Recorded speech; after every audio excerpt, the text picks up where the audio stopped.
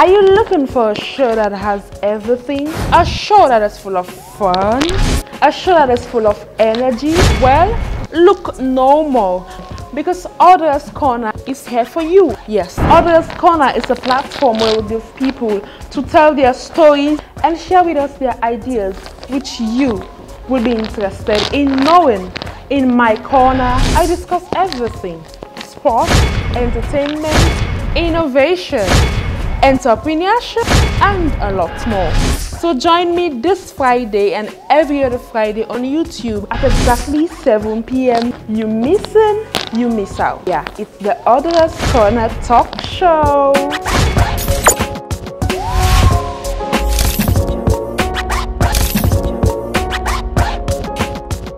Hello there, good evening and welcome to another edition of Audra'S Corner. It's Friday, marking the end of a very busy week, and this is how I welcome you to Audra'S Corner. With me today I have Arnold K Fofanah. Arnold is an award-winning gospel musician, a songwriter, and the CEO of Arnold K Fofanah Ministries. Arnold, welcome to Audra'S Corner. Thank you very much. Well, you look good. Thank you very much. You look wonderful also. Thank you. Tell me, Arnold, tell me about yourself and what got you into music. Well, basically, if I would just summarize everything about Arnold, I am a lover of God, and I was born the 8th of October, Brookfields Hospital, to Lucinda Cisse and Arnold K Fofanah Sr., who is late now, and raised in church. And I have been a lover of God ever since. And what got me basically into music was the fact that I had a beautiful voice, but then along the line God had to bring me to the position and place wherein it has to be not only for my voice, but then for the voice to carry something much more, and that is the anointing. And so basically it was just being raised in church and going to church. Well, you have a voice, so just blend both together. That is just the singing. The AKF Ministry, I want to say AFK. The AKF Ministry, what does it entail? It's a worship ministry that majorly entails just majorly about worship. Majorly about worship, because for what God has given unto me, it's not to just explore or display voice and everything and this and that, but it's majorly centered about God. So it's worship in spirit and in truth, and that is what it's all about. Probably if we say the empire of itself, contains we have a photography studio, we have a live recording studio, and but the ministry of itself is just purely worship. Alright, and from the biography I read about you, the AKF also comprises of the AKF Inspire. Yes, well, that was basically the photography part, but then we had to change a lot of things there. But so it's majorly the whole empire that entails the photography part and the live studio part, where we do our own personal recordings, and yeah, majorly that's it. But then for the ministry of itself, it's just purely worship, because that is what I feel. That in the ministry, then we have the AKF team. That is like the musicians of itself, myself and the musicians together. Team, yes, teamwork. I believe in teamwork, and having a great team is something that brings good results. How strong is the AKF team? They are. I would say these are just young people that God has placed so much in, but yet to discover a lot. And so with the help of God, and also with each and every one of us, because the Bible says iron sharpeneth iron, so what we have we input in ourselves, and then we're able to get the best out of each other. So, and most of the people in the team, they double as musicians and also as something much more than just a musician. Just not to play keyboard, but we also have the one who plays the keyboard can also be the producer, the one who sings can also be a videographer. And so that is basically the entire teamwork that God has given unto us. And so getting everyone together we're able to impact each other, and we're able to grow. Being a gospel musician is not just something you think of overnight. You must have had an inspiration, of course. So what inspired you to go into gospel music? It was majorly, well, I would say a lot of people, because when growing up you see that you have a very good voice, but then you have also a lot of people that will say, oh, you have a very nice voice, oh, why not do this, why not do that? But it was majorly most of the people that I saw, especially when growing up, like the likes of C.C. Winans, like the likes of Minister Ibrahim Wright Samura, Pastor Samuel Johnson, and a host of other people. And so that was basically, and then in all this, God used them to be able to take me to that other level. And so inspiration comes in. Some might say that they were inspired by God, but for me, God used people to be able to speak into my life and to be able to help me to grow from one level to another. So the source was God, but then He used men to be able to do a lot of things in my life. How many years have you been into gospel music? It's quite different for me, because most people, especially when it comes to Sierra Leone and where we are, we think that music is just when you start singing. That is when you are into music. Because for me, I have been singing for like 15, 17 years, but I have been into professional music, not like just singing here and there, but professional music. It's about 3 years now, like professional music, but I've been singing for quite a while. All right, so during your, okay, I'm going to count from the 17 to 3 years. I'll join it to 20 years. During your 20 years of, or should I say, yeah. the whole beginning stuff and now to the serious thing, what's your favorite song you've ever released? Wow, it's quite difficult to say. It's just like you will have children, and for you to say this is your favorite would be difficult at some point. But I feel for me, what would I say? Nobody Like You. That was my first song. And it's quite dear to my heart, because it's not like it just came like that. I wanted to do something else. My first song would have been another song else, but then I have already made everything, and by the time I went home, and God did something, and that inspired Nobody Like You. So if I was in my favorite song, well, I guess Nobody Like You. Anyways, being into gospel music is not just something you do overnight, like I said initially. You need to be doing some research, improve on your skills and all. So do you think you could get better as a gospel musician? If yes, how do you achieve that? When it comes to life in general, and when it comes to music in general, you don't stop learning. Even the ones we look up to that are aged now, the likes of, probably we'll say, Don Moore, that are old now, probably the likes of Pastor Ron Kennedy, who is about 70-something years old. He never stops learning.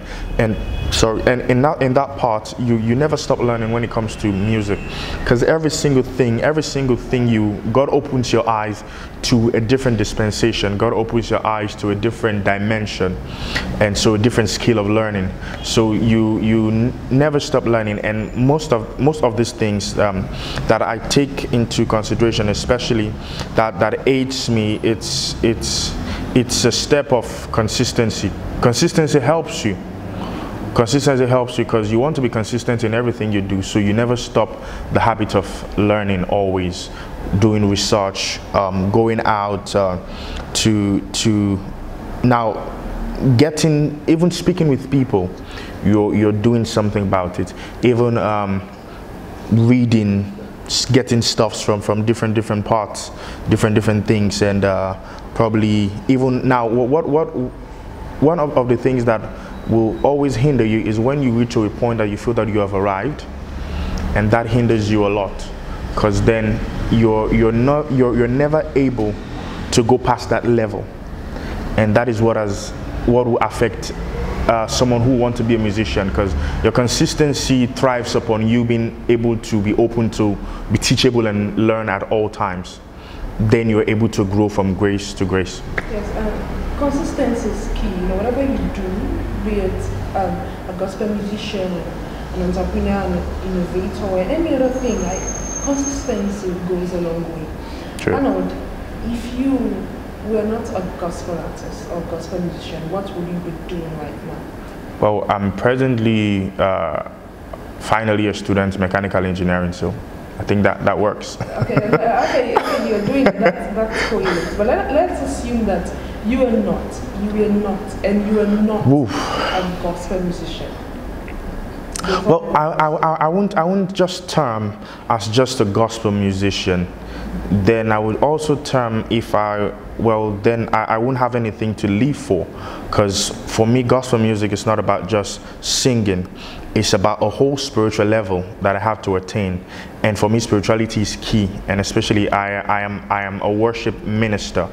I am also a worshiper, because a worship minister leads people, but a worshiper also worships when leading the people. So for me generally it's my life is under the influence of the Holy Spirit and of God. So if I'm not into what He has called me into, then I don't think I have much to live for, because aside from singing, and I don't think I have another skill.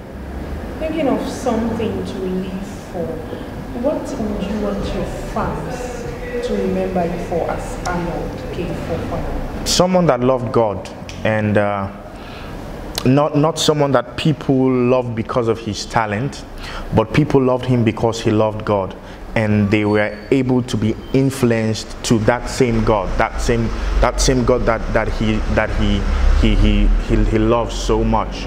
And so the moment we start to get that, and the moment the Bible says, if I be lifted up, I will draw men to myself. The moment we start to get Jesus to be the focus and the pivot of what we do, then He's able to take us far and wide. And so for me, people just remember me as someone who loved the Lord, who was addicted to Jesus, and that influenced more people to be able to come to Christ. AKF, pardon me, I'm still finding it difficult because I find it AKF. I know people get AFK, and I just say anyone. Nevertheless, it's the same. AKF Ministry has been in existence for over well, it's 3 years now. 3 years, 3 years successes. It has been wonderful. Just coming into professional music, it was okay. So first of all, we started. We were about 7. We had to drop and we had to come back again to 7. But now we're 8. So we started with people just having one skill, but then as we grew, we started multitasking. And so that was one success for me, because I had someone who was not producing, who was just a piano player, is now producing some of my covers. I had someone who was only singing, is now handling my media in terms of photography. I had someone who was singing, becomes my manager. I had someone manager for the team. I had someone who was playing the drums, becomes my personal manager. So everyone was multitasking. I think that's a success. And also we're able to get about 12 awards in just 2 years. And so that was quite amazing for us, because the 12 awards, just name a few for me, like 6. So okay, I think one of which will be the highlight of all the awards will be National Entertainment Award. I think that was in 2018 for Best Gospel Artist. And I've had 2 Gospel Academy Awards. I think the first one I had in 2018 was for Song of the Year, Nobody Like You. And in 2019 was Best Male Vocalist of the Year. And I would say Eminence Africa, Young Musician of Excellence. And I would say Slam, I think I had 3. One was in 2018 for Best Gospel Upcoming. And in 2019 we had 2, which was for, I think it was, Collaboration of the Year for Speak to Me, and that was 2.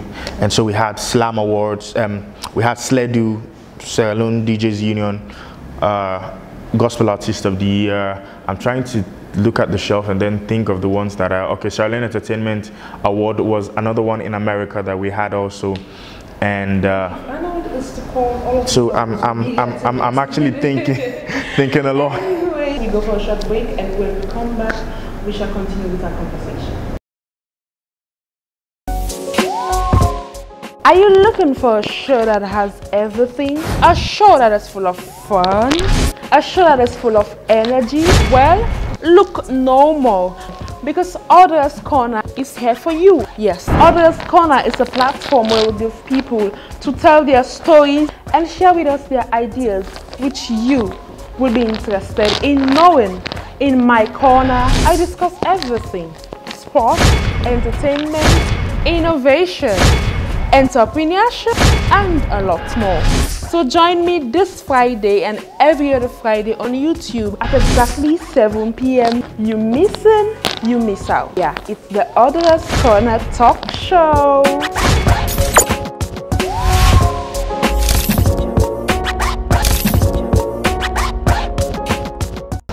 Welcome back. This is Audra'S Corner, and it's now fun time, and we're gonna have some brain teaser questions. Yes, some brain teaser questions. And I'm sure my guest, Freddie Arnold, are you ready? Yes, I'll try my best. Try your best. Okay, first of all, if you were to be an animal, what animal would you be? I'll say eagle. Why eagle? Because eagle has some very good features, especially eagle flies alone. Alone in a sense, eagle flies only in his realm. Now when eagle wants to prey, he comes down, picks up what he wants, and takes it to his realm. And by taking it to his realm, then at some altitude, certain animals, they just die naturally. So he doesn't kill them, basically. They just die at certain altitude. And so eagle flies alone. And eagle has the tendency to thrive in pressure. He moves against, now he uses the wind in his favor. That means you use trouble in your favor. So that is just two. And he has more attributes, and he does not, you say birds of the same feather flock together. Do you see eagles and other birds flying together? But it's not that he's being proud, but he's just soaring in another dimension that he has been called to do. And sometimes separation gives you the empowerment to do more. When was the last time you danced? I think it was at home. Most of the time I dance, because especially when well, this is personal, but then when I pray, I dance before God, because that is something spiritual. But not normal dance. I don't do normal dance. I don't know how to dance. I was actually thinking for you to dance for me. I don't know. Some styles. It will be very difficult, even when I'm on stage, because I have more fast songs. I don't dance a lot because I don't know, and also I have you don't know how to dance. The weight, and also it's quite difficult to just shake. Anyways, what was the weirdest thing you've ever done?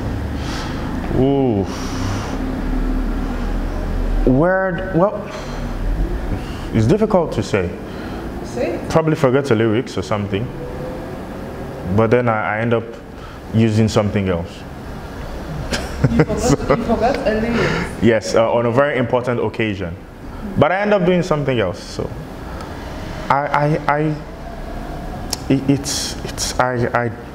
want to understand what word is, in fact, because in this day of our Lord, word is the new normal. Word is the new normal. Yeah, that's people are wearing. You say, "Oh no, that's normal." That's normal. So it's like people say it's normal to be weird. Yeah. So that's majorly it. What was the first thing you bought with your own money as Arnold K Fofanah? Whoa. With my own money. I That's why it's a brain teaser. I give my guest time. I would say my own money. Yes.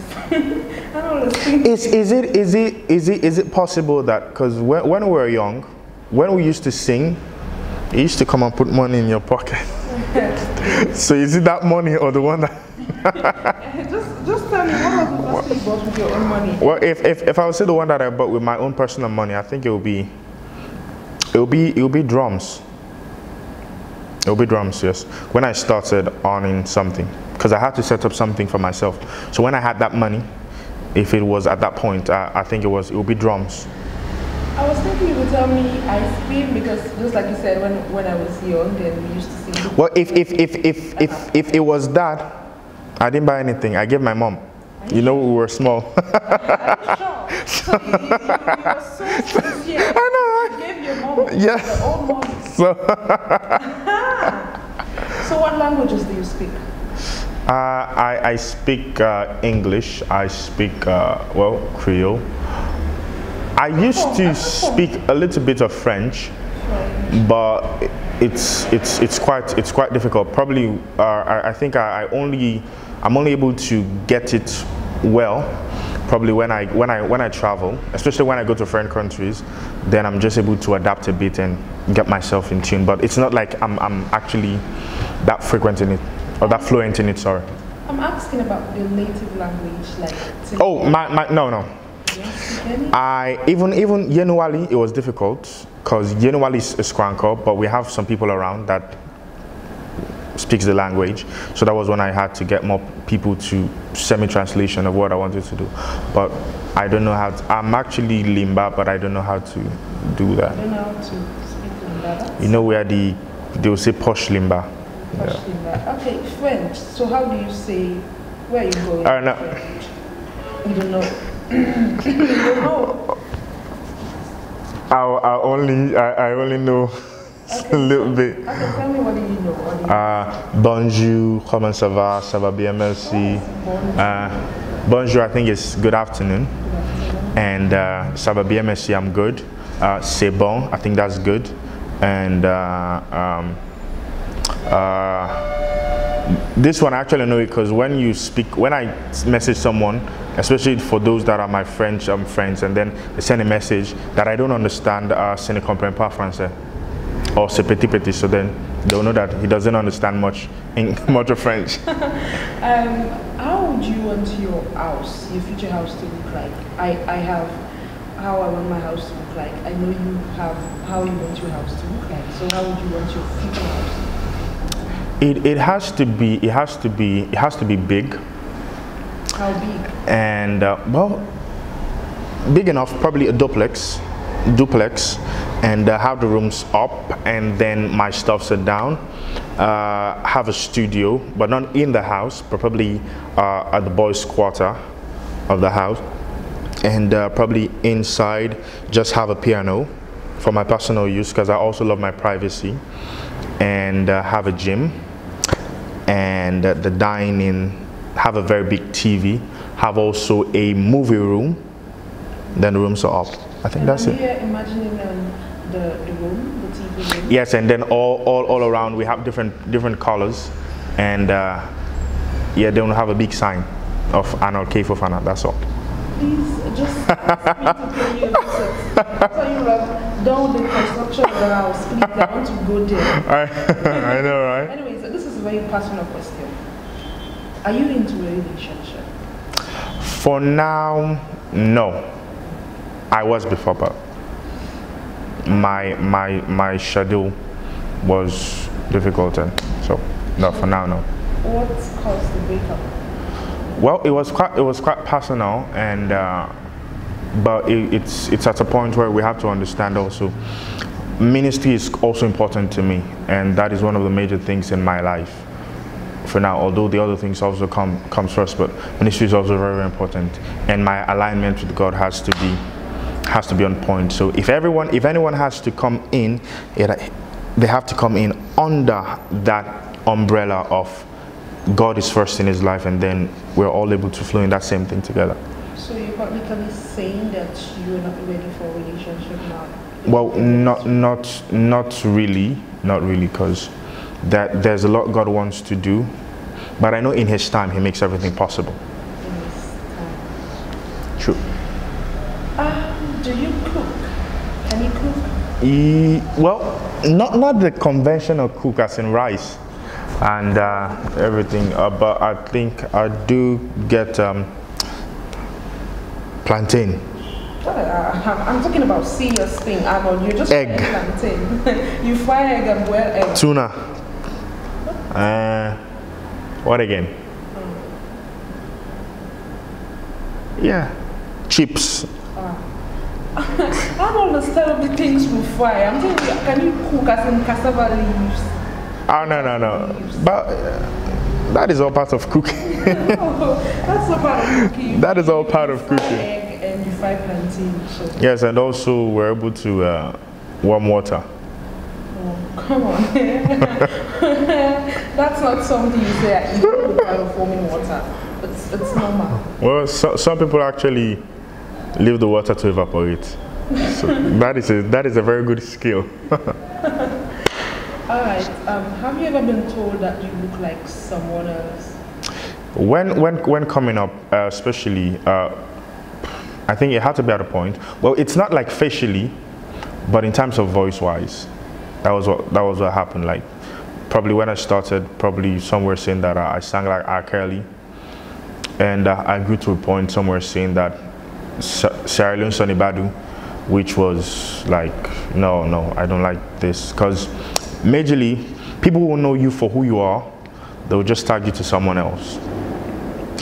So some were saying that Sierra Leone Sonny Badu, and so I think they compared me to Sonny Badu. Probably one, because of the voice, and two, I had this look that I was, so that was why. I have been following you, and I don't see you post more often. You just post stuff about your programs or something that is coming up, an event. How often do you use social media? A lot, but for relevant purpose. Social media is an extension of who you are. Some might say no, but subconsciously it's an extension of who you are. And so we need to be very careful how we handle the social media. It's a very good tool. Trust me, I am on social media like all the time, but I'm very limited on what I post, and it has to be related. It has to be something that will impact someone at some point. So if I'm even inviting you for an event, it's an event that will impact you, or if I'm sending a post out, it is something that will impact your life. Let our life be an expression of the grace of God. Use the term gospel musicians, but it has to be a reflection of Christ. So I post not often, but relevant stuffs that will bless someone's life. And I have a lot of handles, and I'm also very learned when it comes to the social media part. When it comes to social media, I know how to handle Facebook, this and that and everything, to get starts, to grow up, and what to do, what not to do. Alright, okay, continue to stay with us before we go. But now we are gonna take a song from Arnold K Fofanah, and it's called Yenwali. Yes, am I right? Yenwali. Yenwali. I'm my head, Yenwali.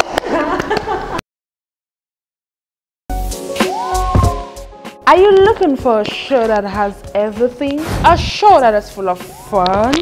A show that is full of energy? Well, look no more, because Audra'S Corner is here for you. Yes, Audra'S Corner is a platform where we give people to tell their stories and share with us their ideas, which you will be interested in knowing. In my corner, I discuss everything: sport, entertainment, innovation, entrepreneurship, and a lot more. So join me this Friday and every other Friday on YouTube at exactly 7 p.m. You miss in, you miss out. Yeah, it's the Audra'S Corner Talk Show.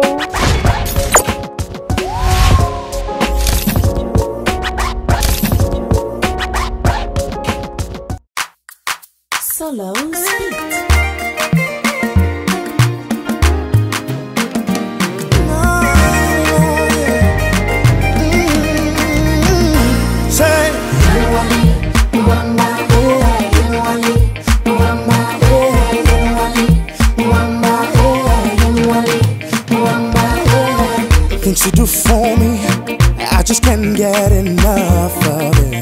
The way you blessing me, it blow my mind. The things you giving me, I just can't get enough. I know this your love is so strong. Your love to make God and say.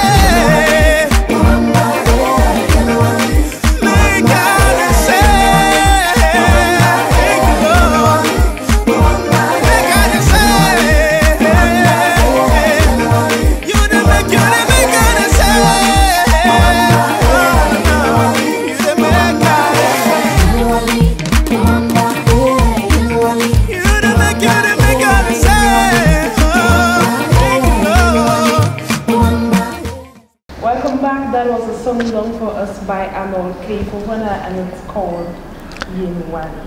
Arnold, before we go, I want an a cappella of You Don't Turn Me Life Around. Oh, yes, that song is, it has blessed my life. In fact, it has blessed my life. It's a story of what God did, and so it has blessed my life. I've come to testify, with my hands I glorify you, of all the things that you do, things that you do. So, Papa, Papa, Papa, you done turn me life around. You done turn me life around, turn me life around. Papa, Papa, Papa, you done pull me past shame. Yeah. And I was there dancing, Papa. Oh, that is something. Talking about social media, I believe that's a medium where most of your fans have access to you. So, what's your relationship with your fans? I tend to keep them very busy, as in what we post and what we do. Mostly I send 1 minute videos of, especially on Facebook, because it's on different platforms. So majorly of my stuff's on YouTube. So I just send extracts on Facebook and on Instagram, like 1 minute, and then refer people to my YouTube account to just follow and then look the whole thing. And so getting all these things together, now posting relevant stuffs to them, my thoughts, posting videos, and sometimes just going live and doing some videos, live worship videos with them, connecting with people. And so that is also something that we do. You will not have every one of your fans, but you know that you just leave it there. They're coming to watch, and so when they watch, they'll see what you did. And we also most times get discussions wherein probably I just come online and reply to all the messages. So if you're online and you see I just reply to your message, and we can just have a chat for probably 2-3 minutes, and then I go off again. Lastly, how do you plan to grow the AKF ministry?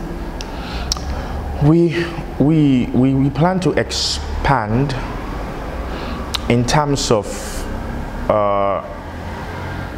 getting what the Bible would term as the anointing starts from the head of Aaron down to the skirt of his garments. That means probably from myself and what God has given unto me down to a lot of people. So expanding even to those that are around me, they're on practically contract basis for 3-4 years. You're in the team, you're in the ministry, learn, and then you move out and get other people to be able to come also, and we help them. So it's like just getting the flow throughout. That is an expansion in number and also in discipleship, and that is one of the expansions I feel like, especially for me, not for another person else, but for me it's quite important. So discipleship and getting people to be able to come and just get a whole lot of knowledge and go out and then pour on other people, because what will happen is you need to be a tree that bears fruit, and these fruits, even when you're gone, they will say that this was what this person impacted in my life that got me to this position. And that was what happened to Archbishop Idahusa when he he was one that poured out in so many pastors. All the pastors now, the bishops and everything, they are always talking about him because of what he did. So even when he died years ago, but because of what he did. So all the pastors, top pastors in the world right now, they will not tell you that they were not influenced by him. So that is something. Thank you so much for joining us today, Maria. It's a pleasure.